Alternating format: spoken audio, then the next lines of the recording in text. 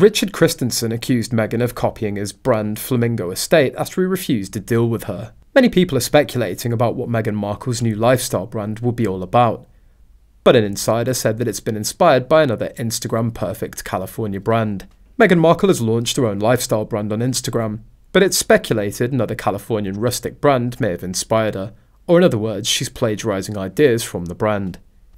In the trailer that launched last week, Meghan can be seen in a kitchen in a ball gown arranging flowers and stirring a pot as the song I Wish You Love by 1960s singer Nancy Wilson plays in the background.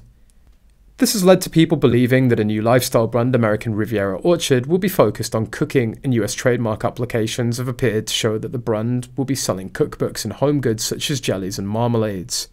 Many eagle-eyed fans believe the Markle may have been copying the brand Flamingo Estate, a Californian lifestyle brand, and may even have wished to have become a partner in this business. Flamingo Estate was launched in 2020 by stylist Richard Christiansen, and is a luxury goods brand that sells soaps, candles and other products from the lush orchard and dense gardens of his home and other trusted Los Angeles farmers. Celebrities such as model Chrissy Teigen have made 3 jams for Flamingo Estate, and the company sells honey from the beehives kept by celebrities such as Will Ferrell. Even Martha Stewart has written a foreword for the Flamingo Estate cookbook. Rachel Strugatz, a writer for the entertainment website Puck News, has said Meghan expressed a desire to come on as an active partner in Flamingo Estate in 2022.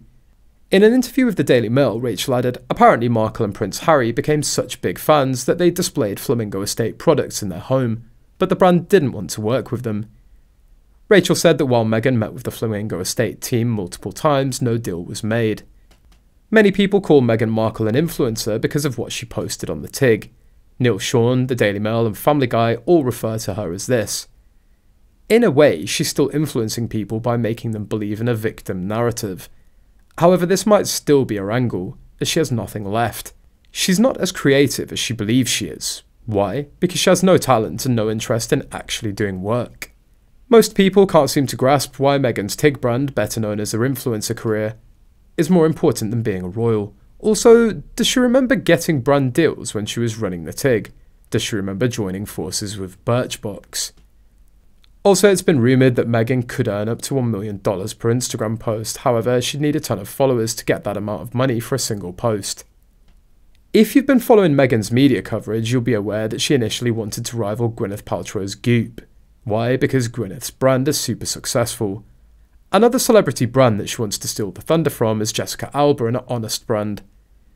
The Fantastic Four actress has a connection to Markle through a makeup artist who happens to be Daniel Martin.